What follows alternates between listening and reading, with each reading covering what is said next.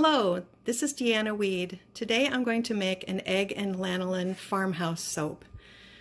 I have my main oils all mixed and warmed up. It's mostly lard with a touch of coconut oil, high oleic sunflower oil, and a little bit of avocado oil. In addition to that, I'm going to be adding some lanolin that I'm warming up right now in a warm water bath. And the other special ingredient are 3 whole eggs. 1 whole egg per 500 grams or per pound. I have my colorants, ultramarine blue and yellow iron oxide, as well as some titanium dioxide. I have 50% solution of sodium hydroxide in water. This is a master batch lye. I don't want a soap today with 50% sodium hydroxide, so I've also measured out some extra water in this cup and I'll be adding that as well.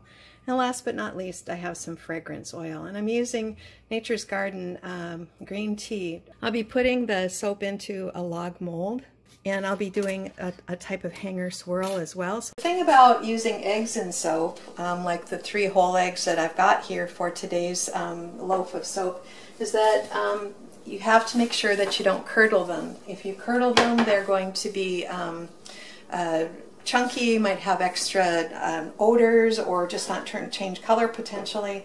One thing I've learned from reading the America's Test Kitchen articles about using eggs and tempering them for things like custards is that there are 2 aspects of it. Don't have the temperature be too high, and also dilute the egg with other liquids before actually heating them up. Spritz these whole eggs with my stick blender.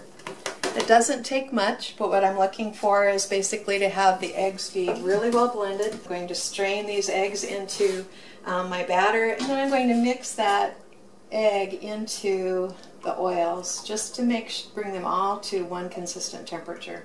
Give it a little stick blend. Just add my lye. So I'm using my extra water to rinse my sodium hydroxide beaker. Doing 3 or 4 little rinses, and that cleans all of that sodium hydroxide out of that beaker. So at this point I have all of my ingredients in the fats except for my fragrance oil, and green tea is a pretty well behaved fragrance oil in my experience, so I'm going to just add that. Just stir it by hand again. I think people get a little too rambunctious with stick blenders. You can always stick blend more later on, but you can't take it away if you overdo.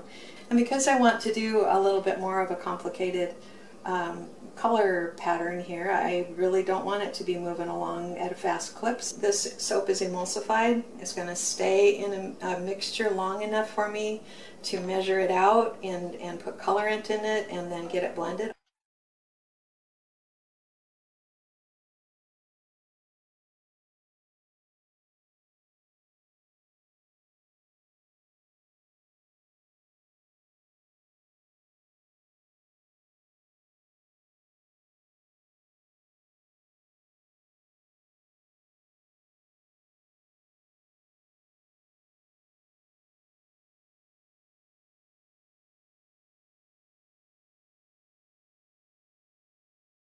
And I'm not noticing any off scent or unusual things happening with this batter. So I'm going to move my mold over to my work area. Just pour in about 1/3 of the batter. And I'm going to put the color each on top of each other. So the blue, gold, and light blue, and same thing over here. And then I'm going to pour more soap batter in this. Do the same thing, except this time I'm going to put a pour right in the middle of it with the same 3 colors, and then finish it off. I'm going to put the rest of the soap batter in, main soap batter in, and then finish it off with the colors.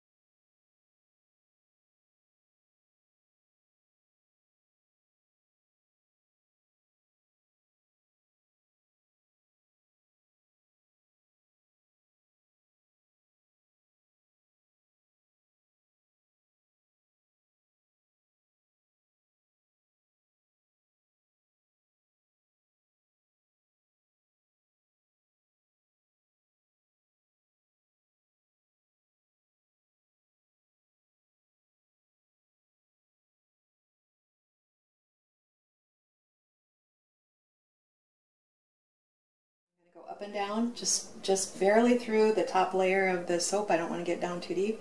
And then I'm going to swirl back and forth. And what this up and down does is it begins to pull the thick soap into long string. It seems to me when I do that I get a better result in the end. Now I'm going to just swirl it back and forth. Occasionally with this longer mold, you know, it usually gels pretty well in the center part, but then the edges can be give me a partial gel. I'll come back and cut the soap later and show you how it looks inside.